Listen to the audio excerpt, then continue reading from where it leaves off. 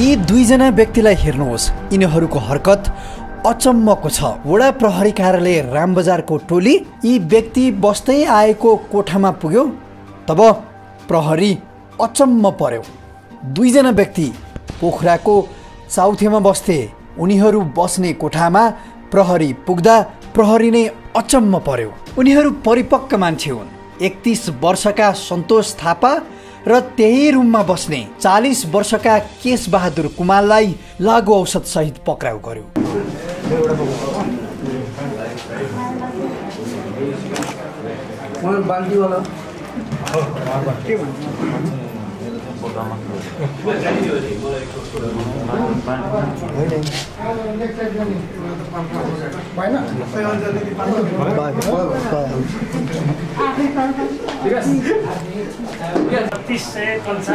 Ampoule लागु औषध सहित 2 जना हामीले चाहिँ पक्राउ गरेका छौँ।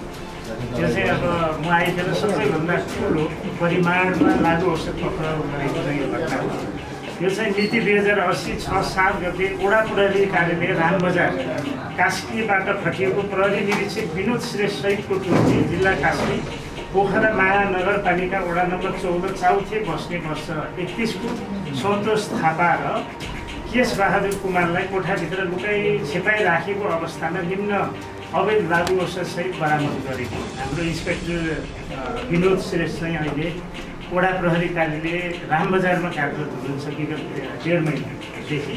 उहाँले चाहिँ उहाँकै कमान्डमा यो चाहिँ लागु औषध बरामद गरिएको, जस्तो लागु औषध चाहिँ डाइजेपाम 1202 एम्पुल, फेनार्जन 1361 एम्पुल, नोर्फिन 1132 एम्पुल, गाँजा 300 ग्राम, कोड पी लेखिएको कोडिङ फोस्फेट 90 ट्याब्लेट, त्यसै गरी लागु औषध डाइजेपाम, फेनार्जन, नोर्फिन लेखेको लेबलिङहरू, मोबाइल 7 थान, ट्याब्लेट 1 थान, नगद रु 6,32,210 रुपियाँ सहित चाहिँ 2 जना व्यक्ति चाहिँ पक्राउ परेका छन्।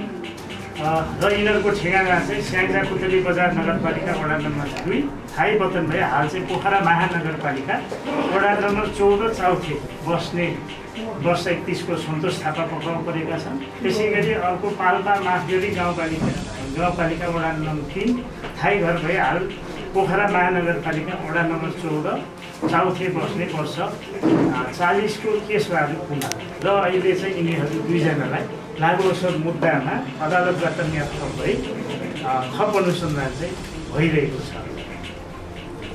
र यसको यो चाहिँ कोर्ट हो है। त्यति बेला चाहिँ अहिले चाहिँ अब ठ्याक्क हामीले यहाँ राखेका छौँ। यहाँ चाहिँ सोधेर राखेका त्यो चाहिँ सिल भएको हुनाले अहिले चाहिँ त्यो कानुनी रूपमा त्यो खोलेर देखाउनलाई चाहिँ फोटो यही हो अहिले। यो चाहिँ सिल फेरि खोलेर कानुनी जुन चेन अफ कस्टडी चाहिँ बिग्रिने भएको हुनाले हामीले यो चाहिँ बन्दैरहेका छौँ। सहायात्री मेरो साथी टिभी।